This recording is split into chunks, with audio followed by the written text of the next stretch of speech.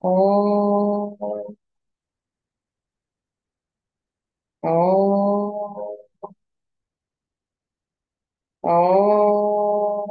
Guru Brahma, Guru Vishnu, Guru Devo Maheshwara, Guru Sakshat Param Brahma, Tasmai Sri Gurave. Namaskaram, Master. Namaskaram, Master E.K. Namaskaram, Master Anu. Namaskaram, Master VPS. Namaskaram, Master CV. Namaskaram, Master CV. Namaskaram, Master CV to your lotus feet.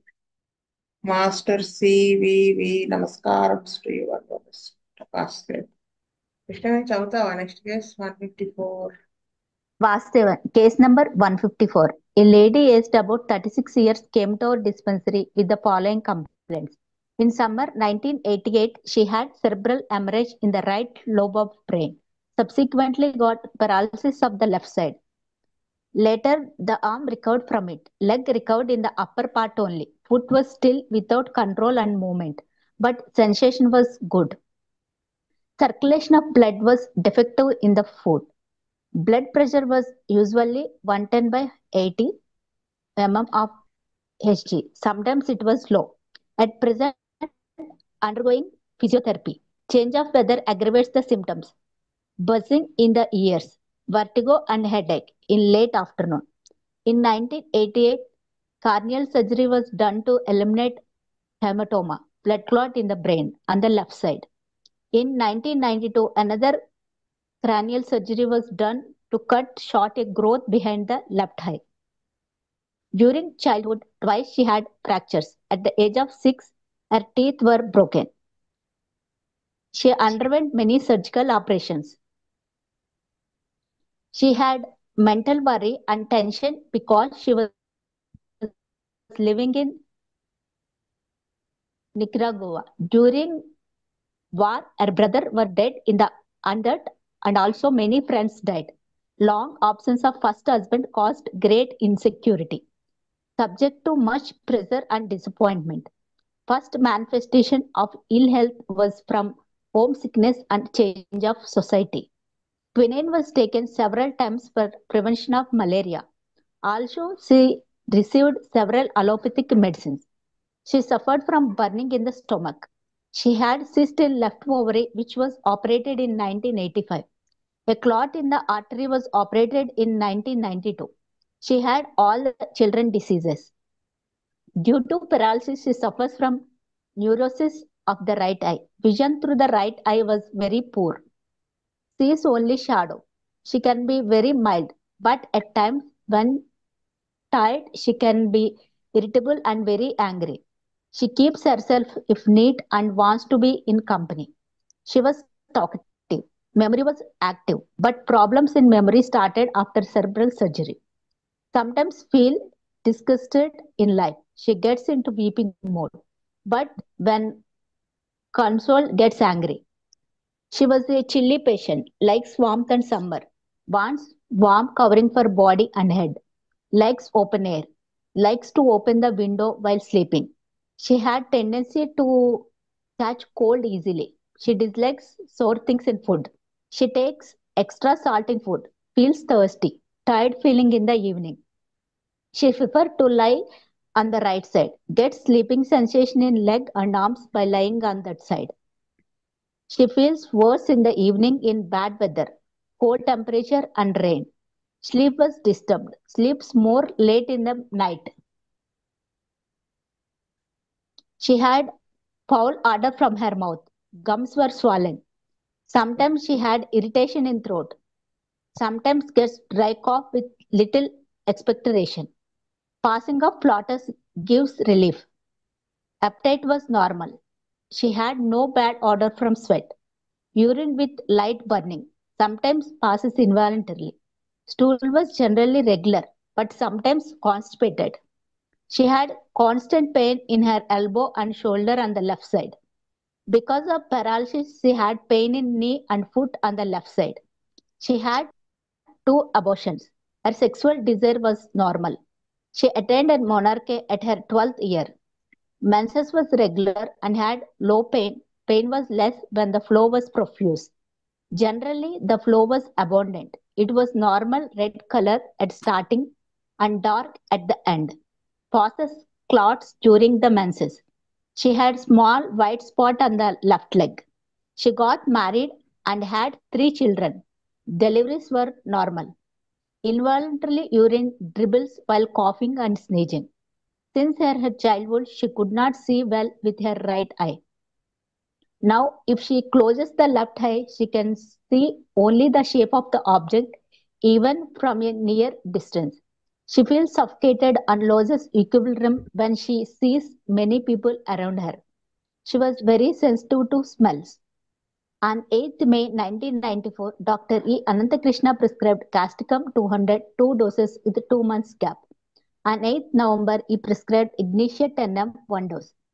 On 8th September 95, she came with the following complaints. She felt better mentally and also in her sufferings in the first few months of treatment. In February 95, she got severe pains in her joints and was given an injection with cortisone. Later, she got very depressed in May 95 and was given Pulstilla 30, 200 and 1M by a homeopath and then she felt better. 16 years ago, she had a great problem when her husband, the first one, left her. By that time, she had a child and also she was pregnant for the second time. She was a student at that time. She had to look after the children, being supported financially by her parents. This depression was still continuing in her mind. She was often suffering from sciatic pain and pain in the shoulder on the left side. Also, she was given casticum. Potency was not known, after which she had severe reactions. She suffered from fits for 10 days and treated by Campharis mother tincture and ORC mother tincture externally. Menstruation was not very regular. Flow was profuse and with clots. This year, in January, she was subject to abortion because the gynecologist thought that the child may get deformity and may not be corrected. Actually, she did not want to be aborted. Therefore, she was very sad for this and weeps even now for being aborted. She was depressed because of this. On 8th September, Dr. E. Ananta Krishna prescribed acid fast 1M 2 doses with 2 months gap. On 9th March 96, Pujigaru prescribed Laccarnum 201 dose. On 23rd March, Dr. E. Ananta Krishna prescribed China 201 dose. In April, he prescribed Syphilum 1M 2 doses with 2 months gap.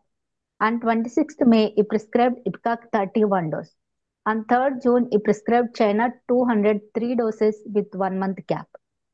On 11th October, she came and said that Brionia 30 was given by husband on 26th September for cold. On 5th October, Naxwamka 201 dose was given by Dr. E. Ananta Krishna for digestive problems, that was vomitings. On 26th October, Bujjigaru prescribed sulfur 201 dose.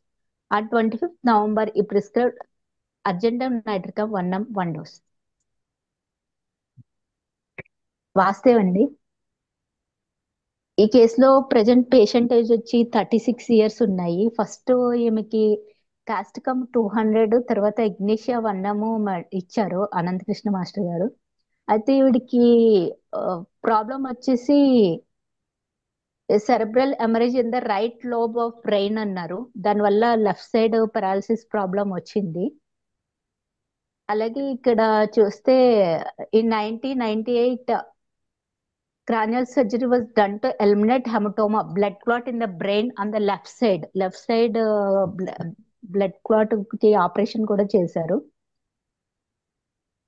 తర్వాత due to paralysis, she suffers from neurosis of the right eye. Vision through the right eye was very poor. She sees only shadow. ఈ right I తో కూడా చూడలేకపోతున్నారు. అయితే ఈ paralysis problem కి అలాగే ఇక్కడ ఏమి involuntary urine dribbles while coughing and sneezing.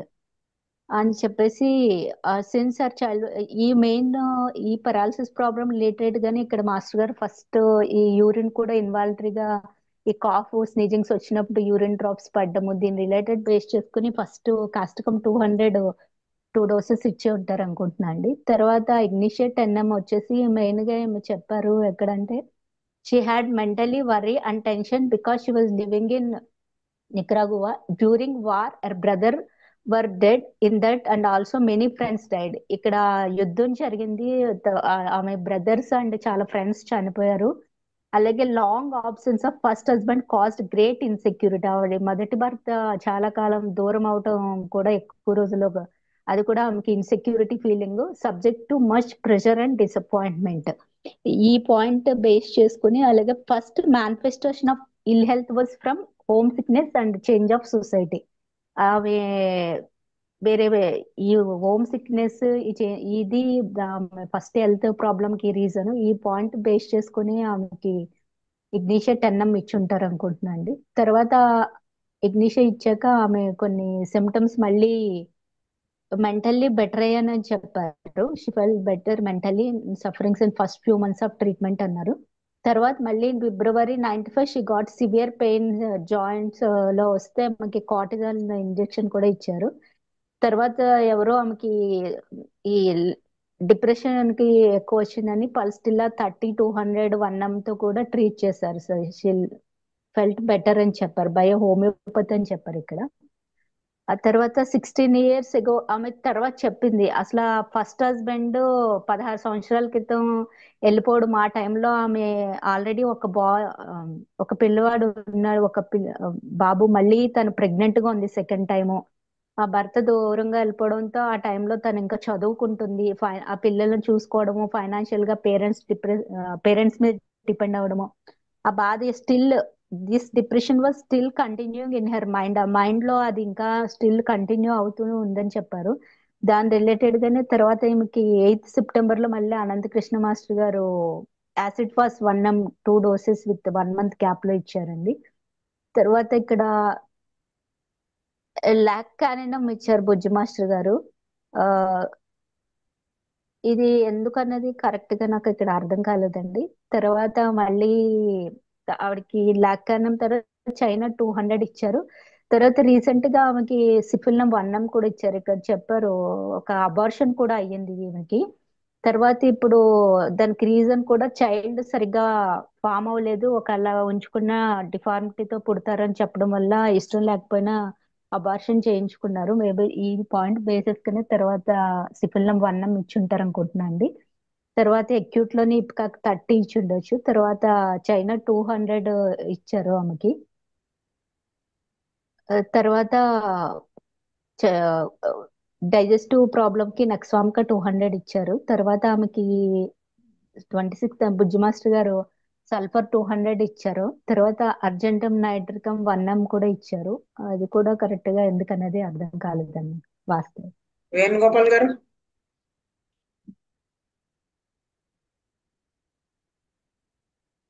Vijay Kumar గారు, వాస్తవ కామేశ్వరరావు గారు, వాసుదేవ ఇక్కడ నా వ్యూ ఏంటంటే మనము ఫస్ట్ నాకు ఈ కేసు చదివితే అసలు ఏం అర్థం కాలేదు. అది నేచర్ ఆఫ్ సిక్నెస్ అనేది మనం నోట్స్ లా రాసుకుంటే ఆర్డర్ ఎలా మొదలైంది, జబ్బు ఏమిటి అనేది మనకి బేసిక్ గా ఇక్కడ ఈవిడ మాస్టర్ గారు సిఫిల్లం వేశారు కాబట్టి సిఫిలిటిక్ మయాజం అని అనలేం, కానీ syphilitic miasm Sora plus syphilis గట్టిగా కనపడుతూ ఉంటుంది. ఎలా చెప్పగలుగుతున్నాము అంటే ఆవిడకి చిన్నప్పటి నుంచే హెల్త్ ఇష్యూస్ స్టార్ట్ అయిపోయినాయి బాగాను. కంజెంటల్ గా ఒక ప్రాబ్లం ఉంది కదా, ఐ ప్రాబ్లం ఏదో సంథింగ్ చెప్పారు ఆవిడ. ప్లస్ తన మెంటాలిటీ ఇక్కడంతా చెప్పుకొచ్చిందంతా చూస్తే సిఫిలిటిక్ లాజిక్ కనపడుతుంది. ఎఫెక్ట్ అయినవి అంటే మెనీ టైమ్స్ ఆఫ్ ఫ్రాక్చర్స్ అవ్వడము, సర్జరీస్ అవ్వడము, ప్లస్ ఆవిడకి సెరెబ్రల్ హెమరేజ్ రావడం. ఎప్పుడు 1988 అంటే ఆవిడ వయసు ఎంత, చాలా చిన్నదే. బేసిక్ గానే ఆవిడ 36 years. 1988 అంటే 30 years. 30 years ఏజ్ లో సెరెబ్రల్ హెమరేజ్ వచ్చింది. అంటే 20 years ఏజ్ నుంచే హస్బెండ్ అప్పుడు మాయమైపోవడం, అప్పటికే ఆవిడ పిల్లలు. దానికి ముందు అసలు ప్రాబ్లం స్టార్ట్ అయింది ఆ వార్లో, వాళ్ళు చాలా మంది ఫ్రెండ్స్ చనిపోవడం, ఇవన్నీ ఉన్నాయి. అక్కడి నుంచి ఈవిడికి హెల్త్ డిస్టర్బ్ అవడం స్టార్ట్ అయింది. కానీ 20 ఇయర్స్ ఏజ్ తర్వాత, 20 ఇయర్స్ ఏజ్ అప్పుడు వాళ్ళ హస్బెండ్ వెళ్ళిపోవడం అనేది చాలా గట్టిగా తగిలి స్ట్రగుల్ అయింది ఆవిడ. మానసికంగా ఒత్తిడి పడింది అని చెప్పింది ఆవిడ. ఏ పాయింట్ గుర్తులేదు కానీ ఆ,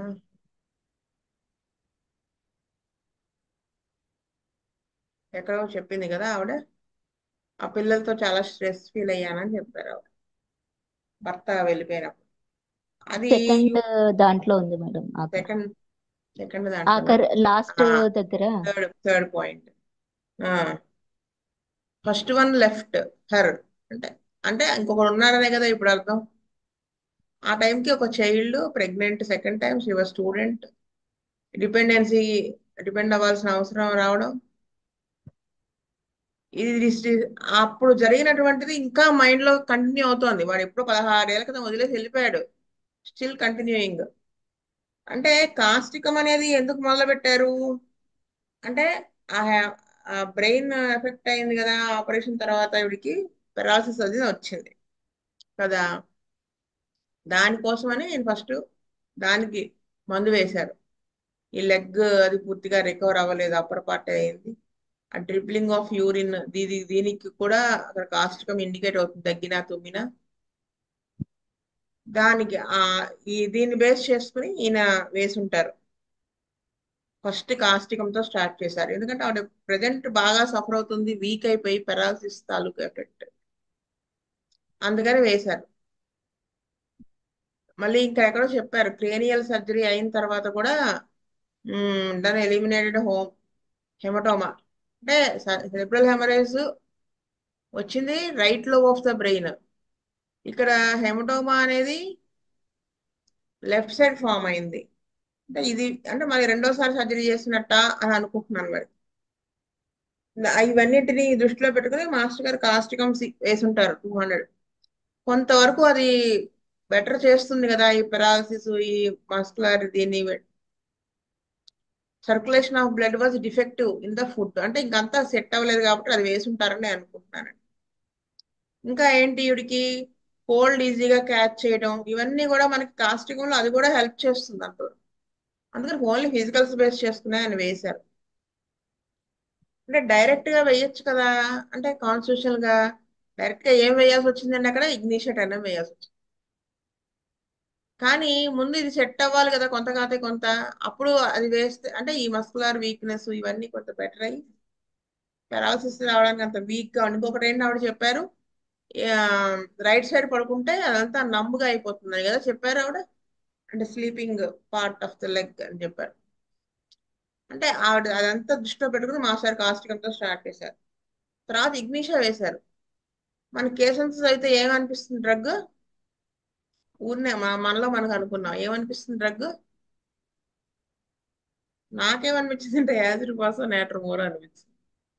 ఈ సాల్ట్ తొక్క రోజులు అన్ని ఉన్నాయి కదా, 16 ఏళ్ల క్రితం జరిగింది కూడా ఇంకా బాధపడుతుందని. కానీ మాస్టర్ గారు ఇగ్నిషియట్ అన్నం వేశారు. ఇగ్నిషియట్ అన్నం ఎందుకు వేశారా అని ఆలోచించాను. యాక్చువల్గా నేటర్ మూడు సిమ్టమ్స్ చాలా పక్కా కనబడుతున్నాయి కదమ్మా, చాలా క్లియర్ గా కనబడుతున్నాయి వెదర్ తో సహా.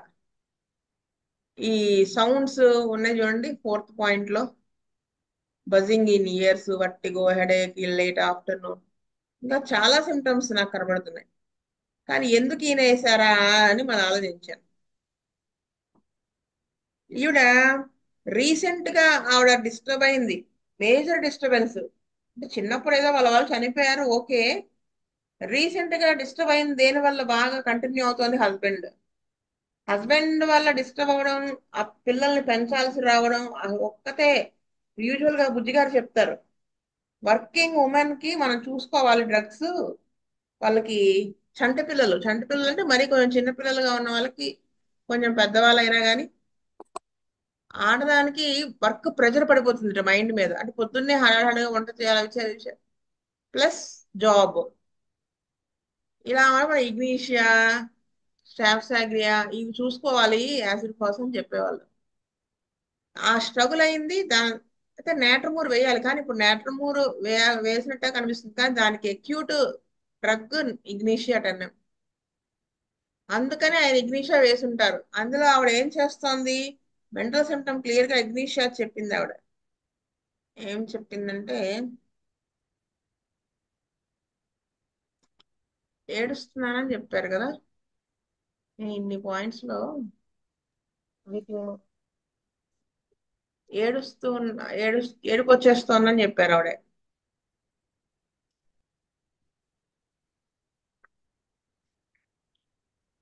Sometimes feels 22nd point. Feels disgusted in life. She gets into weeping mode. But when consoled, gets angry. ఇది కూడా మనకి నేట్రమూర్ అనిపిస్తుంది కదా, కానీ ఇక్కడ నేట్రమూర్ వేసే అవకాశం లేదు. వేస్తే మొత్తం కేసు వాసుదేవ్ అయిపోతుంది. ఇలాంటి ఇంత సివియర్ ప్రాబ్లమ్స్ ఉన్నప్పుడు వేయకూడదు అంటారు కదా బుజ్జి గారు వాళ్ళు.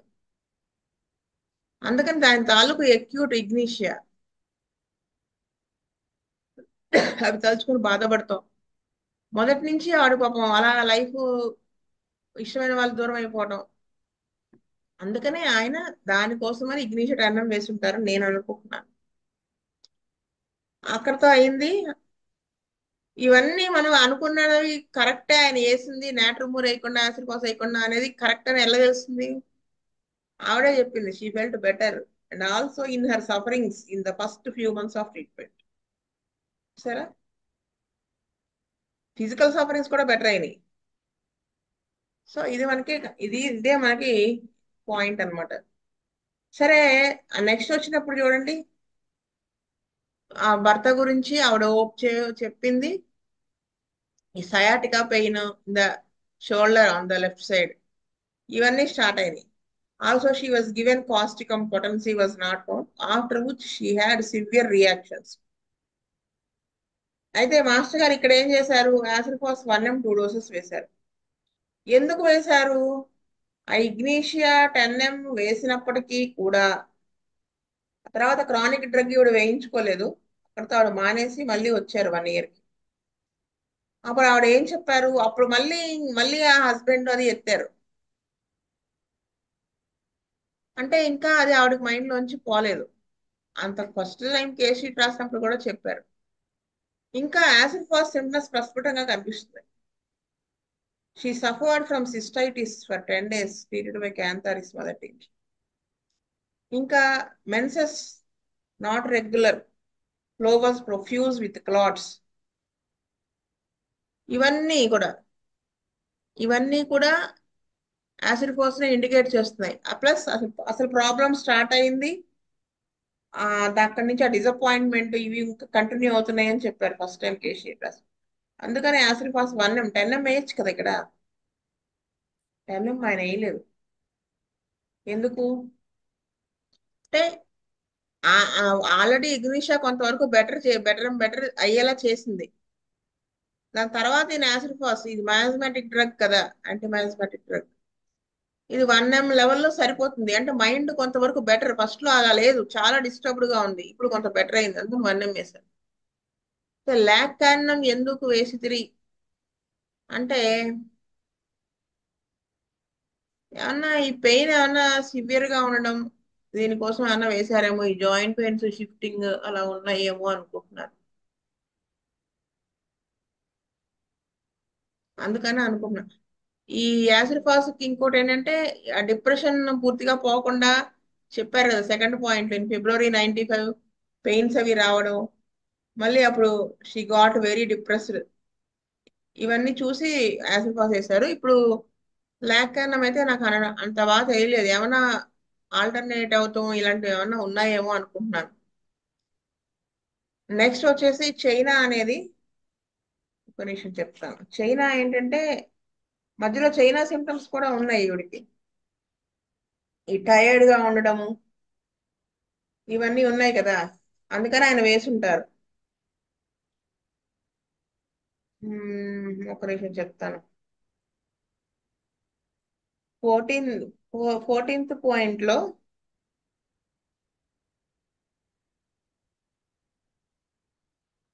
14th పాయింట్, 14th కాదు, ఫోర్త్ పాయింట్, ఈ vertigo and headache in late afternoon. మళ్ళీ క్వినైన్ అది ఎక్కువ వాడాను సెవెరల్ టైమ్స్ అని చెప్పారు కదా, అది బేస్ చేసుకుని నెక్స్ట్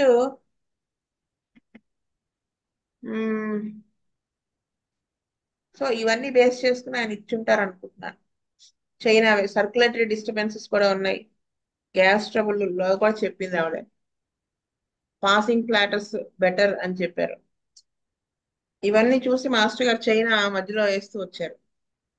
ఆ తర్వాత లాస్ట్ లో వచ్చేసి సిఫిల్లం 1M కంజెంటల్ గానే విజన్ అది సరిగా లేదు, ప్లస్ ఈ మెంటాలిటీ అంతా కూడా లోపల లోపల బాధపడటం అనేది చాలా ఎక్కువ ఉంది. అది చిన్నప్పటి నుంచి కంటిన్యూ అవుతా వచ్చింది. ఇప్పుడు ఆవిడ కంటిన్యూ చేసింది మందు, అందుకని ఫస్ట్ చూడండి ఇగ్నిషియా 10M ఫస్ట్ అసలు ఫిజికల్ లెవెల్లో వేశారు. ఆ తర్వాత ఆ ఉన్నటువంటి అపరెంట్ గా ఉన్నటువంటి ఆ నేచర్, ఆ షాక్ వాటికి సంబంధించిన దానికి ఇగ్నిషియా వేశారు. ఆ నెక్స్ట్ వచ్చినప్పుడు అంత డిప్రెషన్ లేదు కాబట్టి దానికంటే కొంచెం డీప్ యాక్టింగ్ యాసిడ్ ఫాస్ వేశారు. యాసిడ్ ఫాస్ సిమ్టమ్స్ ఇది చాలా ప్రస్ఫుటంగా ఉన్నాయి, ఈ క్లాట్స్, సర్క్యులేటరీ డిస్టర్బెన్సెస్. ఈ యాసిడ్ ఫాస్ అనేది ఈ దగ్గున తుమ్మిన యూరిన్ పోవడంలో ఈ రెండు ఉంటాయి, కాస్టికం యాసిడ్ ఫాస్. ఇవన్నీ డిసప్పాయింట్మెంట్ ఇవన్నీ బేస్ చేసుకున్న తర్వాత ఇంకొంచెం ఎగ్నిషియా కంటే డీప్ యాక్టింగ్ యాసిడ్ ఫాస్ వేశారు. తర్వాత మధ్యలో చైనా వేసుకుంటూ సిఫిల్లం 1M 2 డోసెస్ వేశారు. అంటే యాసిడ్ ఫాస్ కూడా క్రానిక్ యాంటీమైడమైన్స్ మొత్తం ఈ ఫ్రాక్చర్స్ అవడం చిన్నప్పుడు ఇవన్నీ కూడా దాన్ని ఇండికేట్ చేస్తున్నాయి, ఈ హెమరేజెస్ ఇవన్నీ కూడా. ఆ తర్వాత చైనా వేసి ఎక్యూట్ లో వేశారు మిగతా డ్రగ్స్ అన్ని కూడా. లాస్ట్ లో బుజ్జి గారు సల్ఫర్ వేశారు, సల్ఫర్ 201 డోస్. అంటే దీనికంటే కూడా అంటే ఇంకా స్వరా సిఫిలిస్ అనుకున్నాం కదా, సో యాంటీసోరిక్ డ్రగ్ అది వేశారు. ఆ జెంటనేటర్ ఎందుకు వేశారు నాకైతే తెలియదు వాస్తే, అప్పుడు ఏమన్నా కంప్లైంట్స్ ఇంకేమన్నా చెప్పారేమో దాన్ని బట్టి వేసుంటారు వాస్తే. శీతల్ రెడ్డి గారు. was the ఫస్ట్ మాస్టర్ గారు కాస్టికం 200 ఇచ్చారండి. న్యూరాలజిక్ conditions like paralysis, numbness of part, involuntary urination దీనికి ఇచ్చారండి. దాని తర్వాత ఇగ్నిషియా 10M ఇచ్చారు, అంటే విపింగ్ టెండెన్సీ ఉంది, మళ్ళీ చిల్లీ పేషెంట్, ఇంకా సెన్సిటివ్ టు స్మెల్ అది ఒకటి, మళ్ళీ డెత్ ఆఫ్ క్లోజ్ పర్సన్స్ అది ఒకటి. దాని తర్వాత పల్సెటిల్ 30-100 ఇంకా 1M దాకా వెళ్ళారండి. కార్టిజోన్ ఇంజెక్షన్స్ వాడారండి జాయింట్ పెయిన్స్ కి. దాని ఆ బేస్ మీద పల్సెటిల్ ఇచ్చారు అనుకుంటున్నాను అండి. దాని తర్వాత అసిడ్ ఫాస్ 1M ఇచ్చారండి, డిప్రెషన్ ఉంది పేషెంట్ కి, దానికి ఇచ్చారు అనుకుంటున్నాను. దాని తర్వాత సిఫిలినం 1M ఇచ్చారండి. అది అయితే అబార్షన్ ఉంది, అబార్షన్ డ్యూ టు డిఫార్మిటీ, ఇంకా congenital hyper haemorrhagic, main haemorrhagic tendency కూడా ఉందండి, దానికి ఇచ్చారు అనుకుంటున్నాను. దాని తర్వాత చైనా 200 ఇచ్చారండి. ఇది ఫ్రీక్వెంట్ యూజ్ ఆఫ్ క్వినైన్ కూడా ఉంది కదా మలేరియాకి, అందుకే ఇచ్చారు. దాని తర్వాత నక్సోమికా 200 డైజెస్టివ్ ప్రాబ్లమ్స్ కి ఇచ్చారు అనుకుంటున్నాను. ఇంకా సల్ఫర్ కాంప్లిమెంటరీగా ఇచ్చారు అనుకుంటున్నాను. అర్జెంటికం నైతికం మాత్రం ఆ, అర్థం కాలేదండి వాస్తు. ఎవరన్నా ఏమైనా కేసెస్ చెప్పొచ్చు కదా, 10 నిమిషాలు టైం.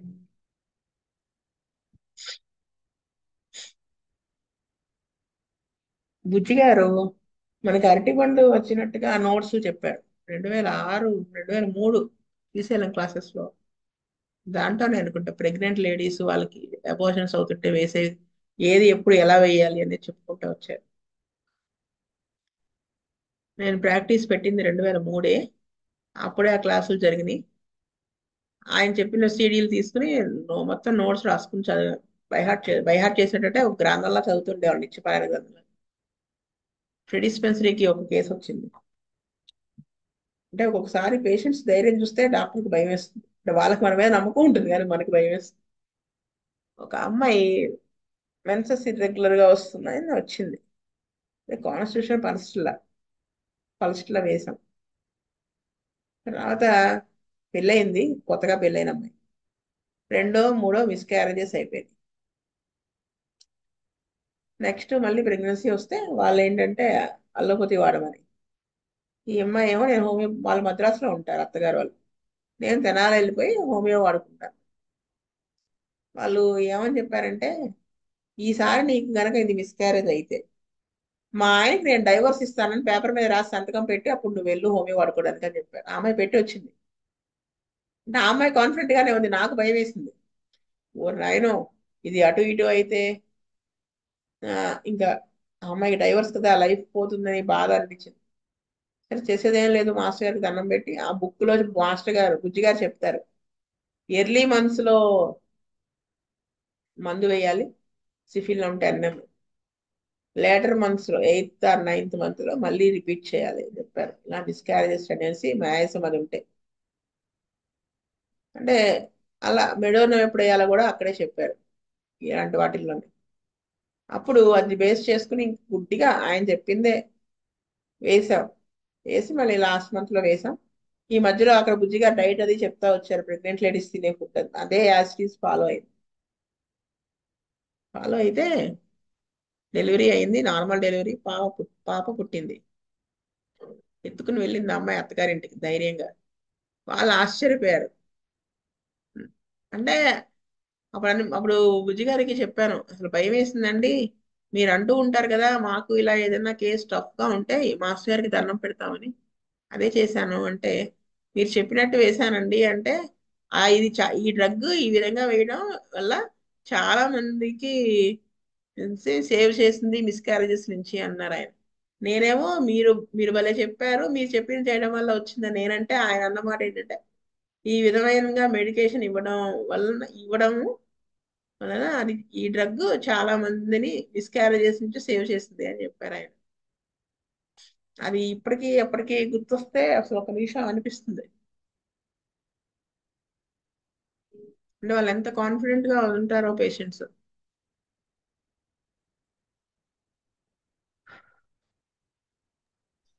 వాసుదేవాన్, ఇక్కడ ఒక చిన్న ఎక్స్పీరియన్స్ చెప్పాలనుకుంటున్నాను. చెప్పు. ఒక కేసులో ఆవిడకి 38 years, థైరాయిడ్ క్యాన్సర్ కూడా వచ్చింది. దానికి సర్జరీ చేశారు, రేడియేషన్ చేశారు. Otherwise healthy. మన దగ్గరికి వచ్చేటప్పటికి ఆవిడకి 6 times మిస్క్యారేజ్ అయింది. ఆ, అసలు ఇంకొకసారి ప్రెగ్నెన్సీ వస్తే కనుక అసలు నీ లైఫ్ కే రిస్క్, అసలు ప్రెగ్నెన్సీ రాకూడదు నీకు అని చెప్పారు. ఆవిడ వచ్చింది మన దగ్గరికి. బుజ్జి గారు చెప్పినట్టుగానే సిఫిలినం 10 వేసాను. ఆవిడ కన్సీవ్ అవ్వడం, తర్వాత సెకండ్ టైం మళ్ళీ రిపీట్ చేశాను మాస్టర్స్ చెప్పినట్టుగానే. ఆవిడకి నార్మల్ డెలివరీ అయింది, బాబు పుట్టాడు అనమాట. అసలు వాళ్ళు ఎంత హ్యాపీ ఫీల్ అయ్యారంటే నిజంగా అది చూసి నాకే కళ్ళనీళ్ళు వచ్చాయి. నిజంగా మన మందులు ఎలా పనిచేస్తాయా అని. అంటే బుజ్జి గారు చెప్పిన లైన్స్ లో కానీ, మాస్టర్ గారు చెప్పిన లైన్స్ లో కానీ మనం వెళ్ళినప్పుడు డెఫినెట్ గా మనకి చాలా మంచి రిజల్ట్స్ వస్తాయి అనే దానికి అది ఒక టిపికల్ ఎగ్జాంపుల్ లాగా అనిపించింది నాకు. అంటే ఇక వేరే విధంగా రిజల్ట్స్ వచ్చే అవకాశం లేదు. అవునండి. మాస్టర్ గారి లైన్ లో మనకి అదొకటి. ఈ కుక్క కరిచినప్పుడు బుజ్జిగారు ఎంతలా ఇచ్చారు, చిన్న అబ్రేషన్ అయితే ఇలా వేయాలి, అవునండి. కదా కండ పెక్కితే ఇలా. జాండీస్ అవును. కూడా, జాండీస్ అయితే అసలు చాలా ఎక్స్టెన్సివ్ గా చెప్పారండి. అది నేను అసలు ఏమైనా జాండీస్ కేసు వస్తే వాళ్ళకి డైరెక్ట్ దాంట్లో చూసి చెప్పేస్తాను, ఇంకా కళ్ళు మూసుకుని అన్నమాట, ఇంక మనం కూడా పెట్టక్కర్లేదు. ఎంత త్వరగా తగ్గుతుందో. బుజ్జి గారు ఒకసారి ఒక కేసు చెప్పారండి, జాండీస్ కేసు. గురు పూజల్లో ఉన్నప్పుడు మీరు వినే ఉంటారు. బయలురోబిన్ 24కి వెళ్ళిపోయిందంటే ఏకంగా. ఆ స్టేజ్ లో తీసుకొచ్చారంట బుజ్జి గారి దగ్గరికి. తీసుకొస్తే లాక్సిస్ ఓన్లీ సింగిల్ రెమెడీ అనమాట. కేవలం లాక్సిస్ తోనే అది పూర్తిగా తగ్గిపోయింది. అసలు ఇంకా అతను సర్వే అవ్వడం చెప్పారు. తెలుసు కదా మీకు, మాస్టర్ గారి దగ్గరికి వచ్చేయని కూడా 3వ తిప్పు కేసులే. అలాగా తీసుకెళ్తే ఇలా తీసుకొచ్చారనమాట, ఒకసారి ట్రై చేసి చూడండి అన్నట్టుగా. ఉమ్, మొత్తానికి అతను సర్వైవ్ అయిపోయాడండి. ఉమ్, కేవలం లాక్సిస్ 200, ఒక 3 డోసెస్ ఎన్నో వేశారు, తర్వాత 1M వేశారు. ఉమ్, ఒక 1.5-2 months డ్యూరేషన్ లో ఉమ్, బయలుదేరి నార్మల్కి వచ్చింది. అతను ఇంకా మామూలుగా హెల్దీగా తిరుగుతున్నాడు అనమాట. ఉమ్, అప్పుడు చెప్పారు ఆ కేసు. ఉమ్. మీరు జాండిస్ గురించి అంటే అసలు ఎలాంటి కేసులు ట్రీట్ చేసేవారు జాండిస్ కేసులు, మనం ఏదో బయలుదేరిన 2-3 వస్తేనే హైరాణ పడిపోతాం. అలాంటిది 24 బయలుదేరిన వచ్చిన కేసుని ఆయన డీల్ చేసి దాన్ని తగ్గించి చూపించారు. జాండీస్ అంటే గుర్తొచ్చింది, రీసెంట్ గా ఒక ఆయన 8 ఆ, బిల్రూబిన్ ఆ, 3 నెలలుగా అల్లోపతి అవును. వాడి వాడి వాడి వాడి తగ్గట్లేదు, ఇంచు కూడా తగ్గలేదు. ఆ, సిమ్టమ్స్ అన్ని తగ్గిపోయినాయి, ఆకలి అంతా బానే ఉంది, సిమ్టమ్స్ ఏమీ లేవు, కానీ బిల్రూబిన్ తగ్గట్లేదు. ఉమ్, అసలు నాకు అర్థం కాల, అంటే బిల్రూబిన్ 8 ఉంటే ఆకలి వేయకూడదు కదా, అవునండి. ఇంక లివర్ లో చేంజెస్ ఏమైనా వస్తున్నాయేమో అనిపించి సరే వచ్చాడు, సిమ్టమ్స్ ఏమీ లేవు. నాకు ఒకటే గుర్తొచ్చింది, పాజిటివ్ ఆఫ్ సిమ్టమ్స్ ఉంటుంది కదా, అలోపతి వాడి వాడి వాడి అవును. అదొకటి.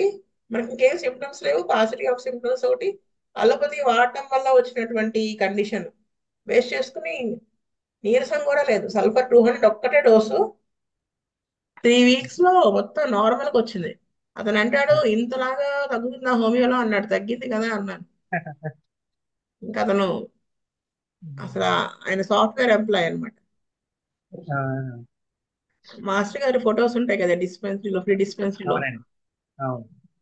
మాకు ఆయన నేర్పించబట్టే ఈ రోజు మీకు ఇలా అందరికి ఇలా తగ్గింది అంటే ఆయనకి దండం పెట్టుకుని వెళ్తాడు.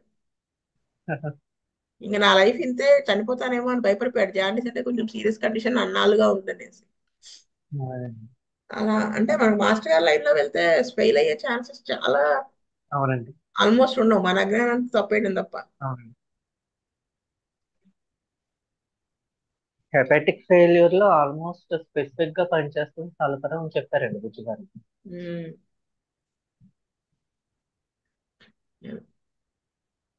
ఈ మధ్యన ఇంకొక కేసు చూశానండి, ఇంకా చాలా రోజుల నుంచి చెప్పాలనుకుంటున్నాను, ఇప్పుడు టైం ఉమ్. దొరికిందండి. చెప్పు చెప్పు.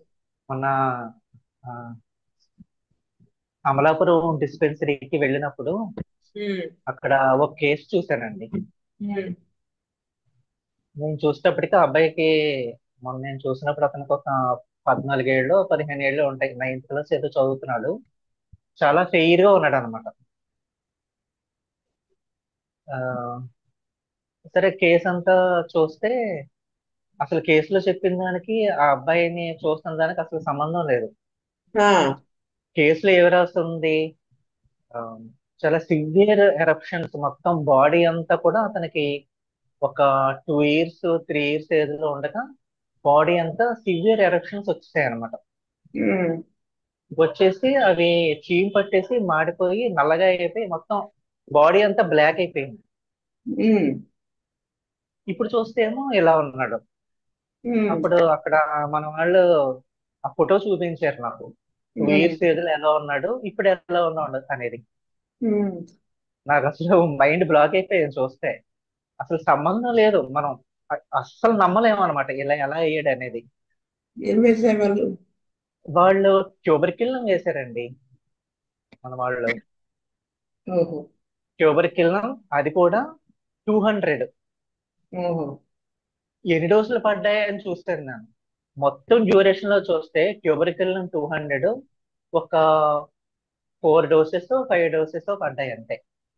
అది 200 లోనే. తర్వాత ఆ తర్వాత ట్యూబర్కిల్ 1M పడింది. అంటే 2 years ఏజ్ నుంచి 14 years ఏజ్ వరకు ఇంచుమించు 12 ఏళ్ల డ్యూరేషన్ లో ట్యూబర్ ఉమ్.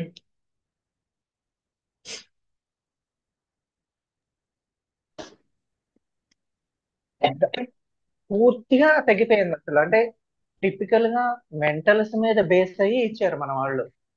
ఉమ్. అంటే మాస్టర్ గారి విధానంలో ట్రైన్ అప్ అయినప్పుడు అసలు అక్కడ కూర్చున్నది ఎవరు అనే దాంతో కూడా సంబంధం లేదు, మందులు అలా పడతాయనే విషయం అర్థమైంది నాకు.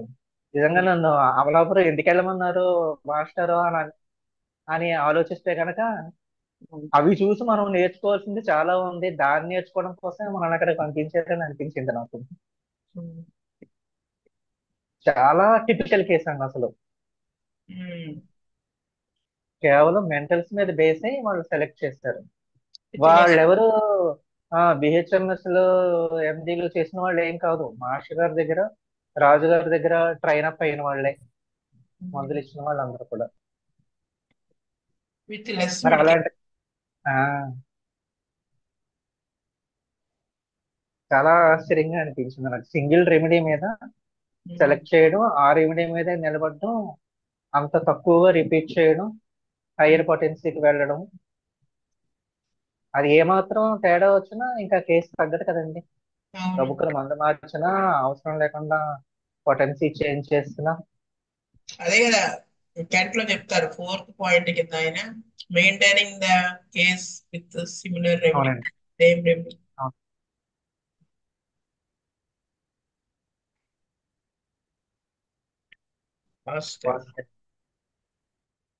స్వస్తి ప్రజాభ్యః పరిపాలయంతాం న్యాయేన మార్గేణ మహిం మహీష్ గో బ్రాహ్మణేభ్యः సోమస్తు నిత్యం లోకా సమస్తా సుఖినో భవంతు.